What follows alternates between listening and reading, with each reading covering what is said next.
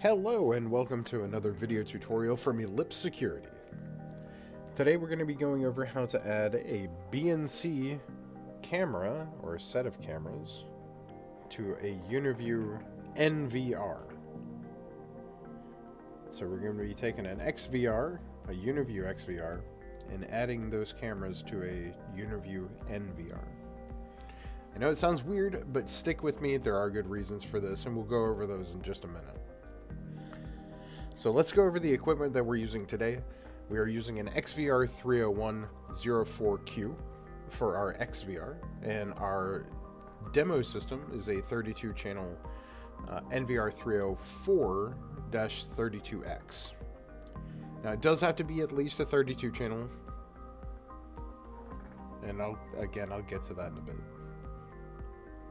So let's go over the process, and then we'll go over a couple of questions that we get asked fairly often about these.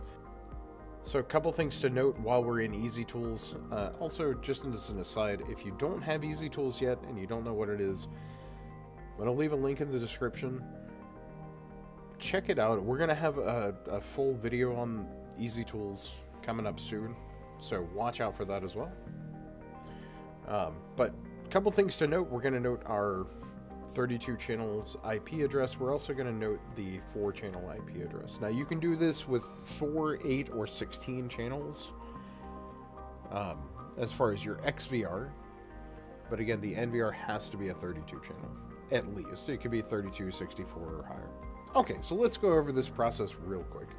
We're going to start by logging into our NVR because again that's our target, right? So here's our 32 channel .49. We're going to open a browser. We're going to go to 10.1.10.49. We're going to go and log in. We're going to go into our setup menu and then directly into our camera menu. And we're going to go to add. Add mode is going to be IP address. Protocol is going to be UniView. IP address. This is going to be our XVR's IP. So if we come here, we're going to see that it's 10.1.10.95. So we're going to put that in 10.1.10.95. Your network is probably going to be different. Port number. Ours is 80. We're going to leave that alone. Now, again, your network may be different. If it is, change this. If you don't know, leave it alone. Just go ahead and leave it as 80. That's your default HTTP port. It's good to go. Username is going to be admin, and then the password for your XVR. Total camera number is going to be the total number of cameras that you're adding from your XVR to your NVR. So if you have a 4-channel XVR with 2 cameras, you're going to drop this down and select 2 because you're adding 2 cameras. If you have an 8-channel XVR with 7 cameras, you're going to select 7. But what happens if you have a 16-channel with 7 cameras? You're just going to add 7. I mean, that's it. So since we have 2, we're going to change that back to 2. The R selected. So we're going to hit save. It's going to take us right back to the camera menu, and you're going to see that these are attempting to connect. So it's kind of like when you add an IP camera to an NVR that's plug and play. You plug it in, turns blue, starts trying to connect. So we're going to give this a few more seconds, and then we're going to hit refresh. And there we go. They've turned green.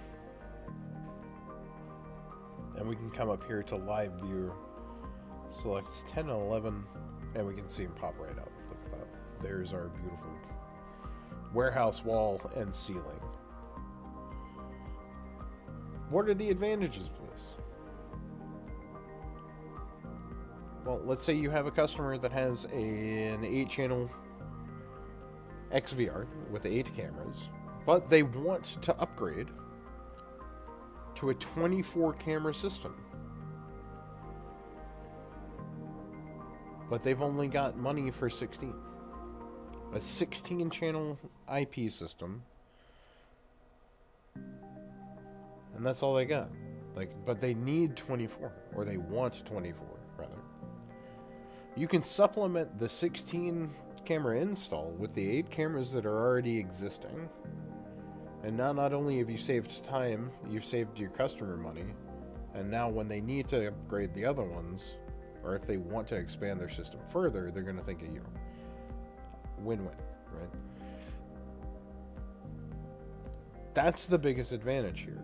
Or let's say you're not going to run into this residentially most of the time, because most residential applications aren't going to use a 32-channel NVR, period. It doesn't happen very often.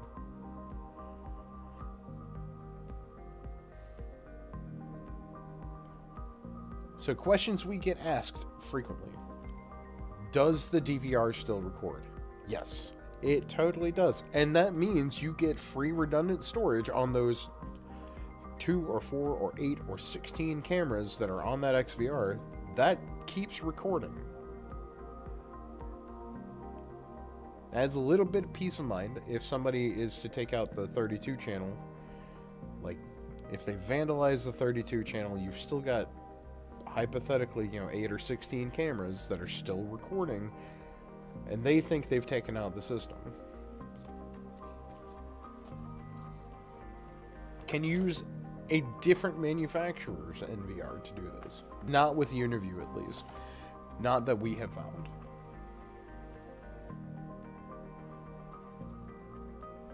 Can you do this with a 16-channel NVR? Not that we have found. No. We have tested it, and there's just no way to add the cameras. Like, there's no way for that to function, unfortunately. Now, those are the questions that we get asked the most. I mean, if you have questions about this process, leave them in the comments below. We'd be happy to answer them, or possibly somebody that's watching this that knows more than we do, they can answer that for you. So that is going to do it for this one. Please, if you have any questions, again, leave them in the comments below. If you found this useful, interesting, helpful, whatever, consider subscribing. We are going to be putting out more content soon, I promise. Everything has just been really hectic over the holidays. Hit the like button, notification bell, things of that nature that every YouTuber says to their audience. And we will see you on the next one. Thanks.